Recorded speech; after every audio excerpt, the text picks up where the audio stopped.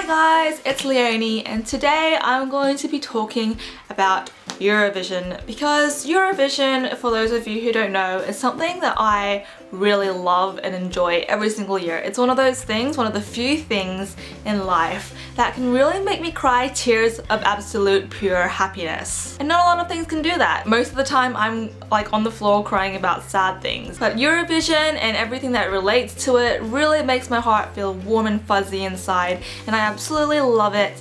It is really just pure joy whenever I am in a Eurovision kind of mood. Anyway, for those of you who are Australian and you're Eurovision fans, probably would have already heard the news, and if you're just a Eurovision fan in general, you probably would have heard it as well, but Australia is actually going to be competing in this year's Eurovision 2015 in Vienna, Austria.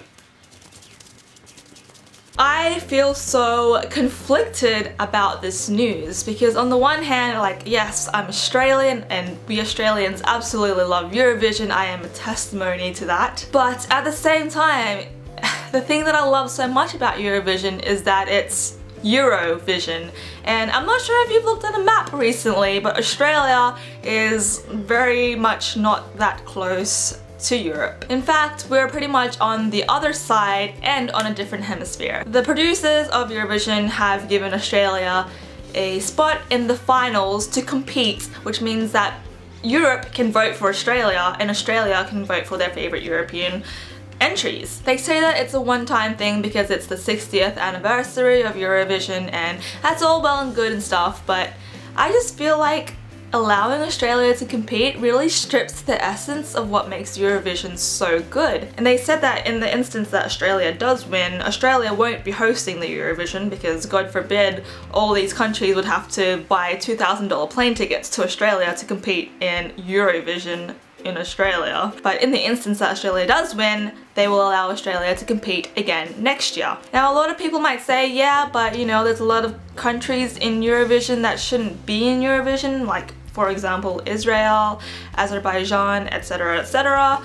But if you look at a map, they are more closely geographically linked to Europe than Australia will ever be. Last year we actually did have an interval act in one of the semi-finals. I think it was semi-final number 2. We sent Jessica Mauboy to represent Australia. She's amazing. She came second in Australian Idol one year and I was a huge fan of her, but you could just tell that the production was just so incredibly over the top and cringingly Australian. Like the most stereotypical Australian things you could get. There was kangaroos jumping on stage and surfers, and I was just like, what is going on? I'm kind of nervous to see who they will send to be Australia's representative. I really hope that it's not like some stereotypical cliche kind of act. Anyway, so those are really just my 2 cents, and I just really want to know what you guys think, and we can have an open discussion about this because I love Eurovision. Everything about it just makes me so happy. I can't even, I've just started watching the pre-selection for Sweden's entry into Eurovision. It's called SVT Melodifestivalen, and I am just so obsessed with it. I can't help it.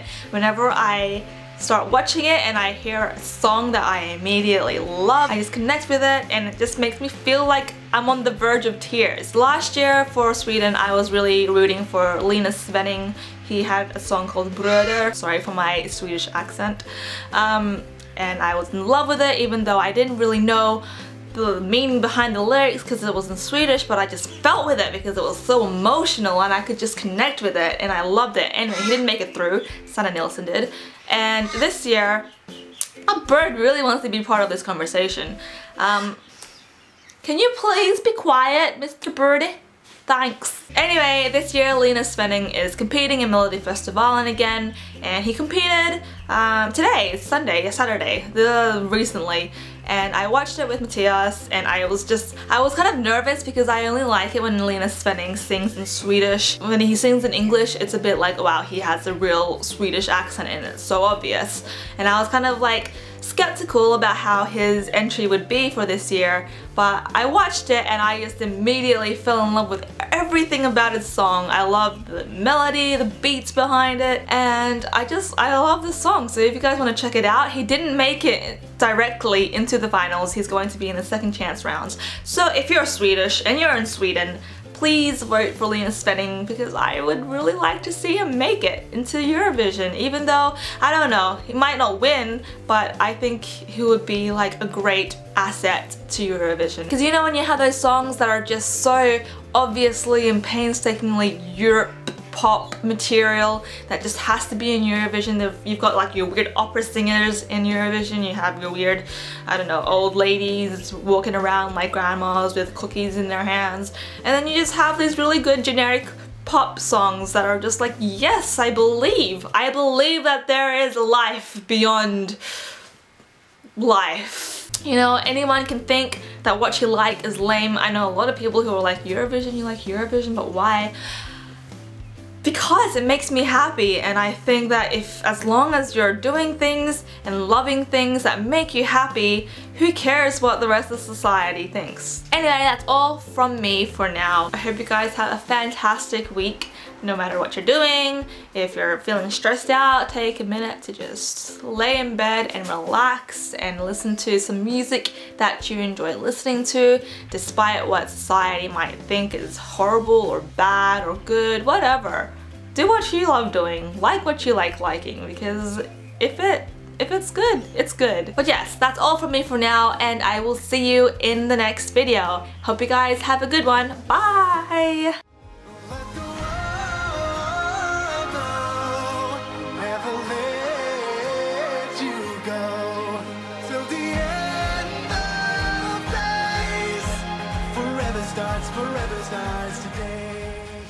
This beanbag is the beanbag of life. Look, I even have a Eurovision pillow. Come on. Come on. I am obsessed. Someone has to stop this obsession. No, they don't, because it makes me happy. Seriously. It takes my mind off the horrible things in life. But let's just say that the one thing that's good to come out of Australia being a competitor in Eurovision this year is that I can vote for my favorite Scandinavian countries. Woo!